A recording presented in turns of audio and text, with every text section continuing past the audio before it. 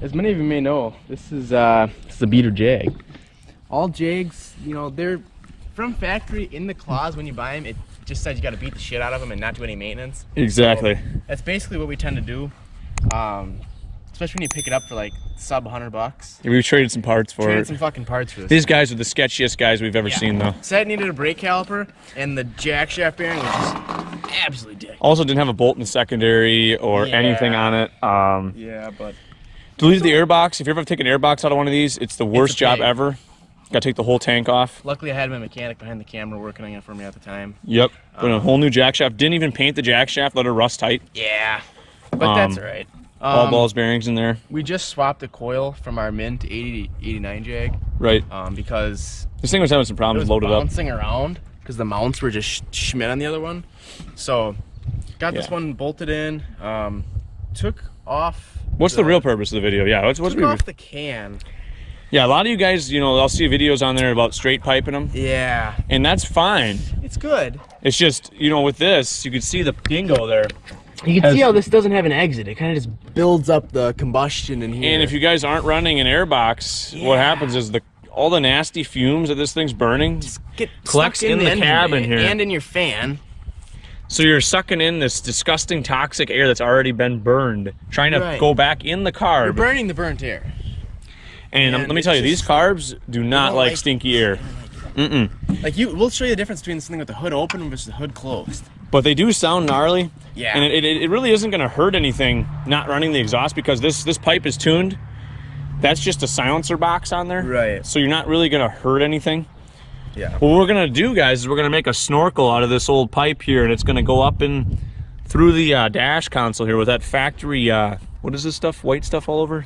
Bird Schmidt. Just terrible, boys, terrible. Yeah. So we're going to hole saw a hole in here. Once you get that fresh, cold Arctic air filtered into that carb. We're not going to put a mesh screen on, so we're just going to have snow being shoved down. And it's easy to choke it then when it's cold. You just put your hand over it. You know, you can do it. No need for the choke cable. You could delete that for weight reduction. But they do sound good, guys. We'll do a little sound clip here of no exhaust Arctic Cat Jag, 96 440. See if she'll send. Started earlier, so.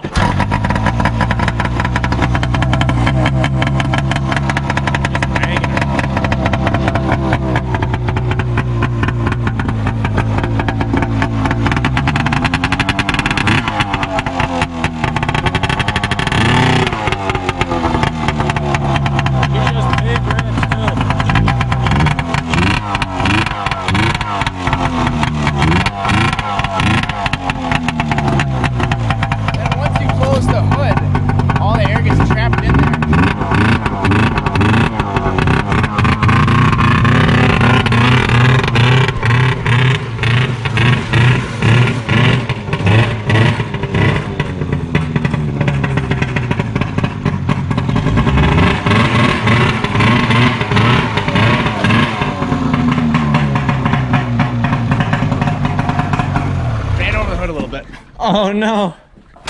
Oh! Oh yeah. Yeah, you're fine. But anyways, guys, whenever you take those exhausts off, you want to make sure you're going to get a good exit because it's going to screw you. We're going to try to get a piece of stovepipe, kind of to put down the flex pipe, to kind of put down through a hole there. Exactly. Just so we can get to exit a little bit. But yeah, she sounds like the redheaded stepchild that you beat up last night. Like, it sounds wicked. I mean wicked. Oh yeah. So the DNR, which is the guys, like, you know, the police of the environment around here. They're like the mall cops of police of the trails. So they don't like when you have that, like, no exhaust. But yeah, guys, just keep that in mind. If you're ever going to straight pipe one of these, you got to make sure you don't get that nasty, unfiltered air back in.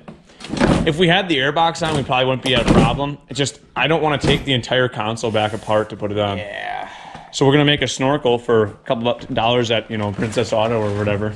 Yeah. Even though we're in the U.S., though. Yeah. But yeah. Hand warmers and thumb warmers work on this thing, though. Oh, yeah, they'll cook you out.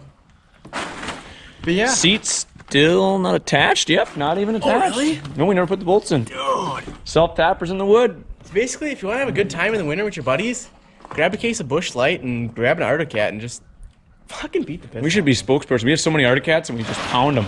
Yeah, I mean, I do have my Arctic Cat jacket from when I was on the panel, but... Yeah. We need to get the brake... A buddy has one in the junkyard. Brake cal... Oh. brake caliper, guys, we'll put on here because we've been riding this thing for 2 seasons with no brakes. And I've just been Flintstoning it the whole time. Exactly, just Flintstoning it. A couple more sleds in here, guys. Just put some over. Phaser, SRV is an Indy over there too. A bunch of mowers in here too. But yeah, just wanted to do a little cool video on what this Jag sounds like straight piped, and a little bit. Yeah.